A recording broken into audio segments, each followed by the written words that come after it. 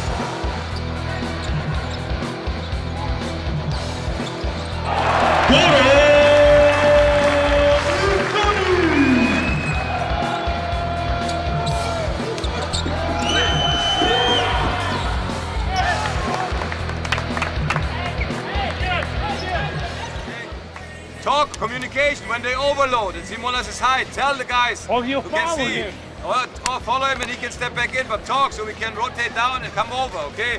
When Simonas is high, the ball goes here, release him because they run an overplay to the corner, okay?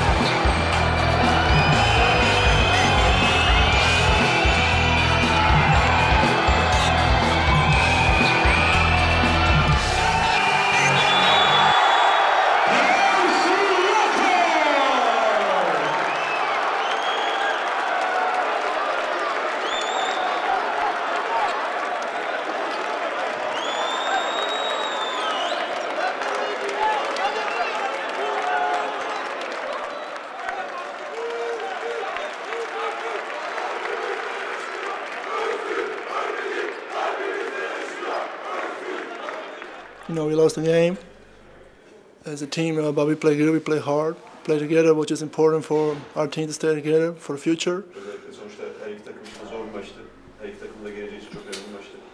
And it's a loss, but we lost by one, like Coach said in the locker room, and they got to come to our place, and we're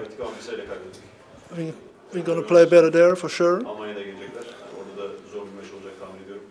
and do our best to win the game. For us, it was a very important game today here. Because in the EuroChallenge, when you win on the road, you have a very good chance winning your home games to advance to the second round. We had some personal problems today, some injuries. Pinar Karsiyaka didn't play. And also one of our younger players stayed in Germany. He didn't even come with the team. That's why we decided to play a lot of zone today to protect the 7-8 players we have that usually play and not getting in foul trouble. I'm proud of my team because we stayed in the game, even so after Izmir made 2 3-point shots in a row and had the lead at the end. We fight until the end, and even at the end we had a chance, we had the ball to make the winning shot of the game, but sometimes you're lucky, sometimes you're a little bit unlucky, and today we couldn't get a good shot at the end, and that's why we lost the game.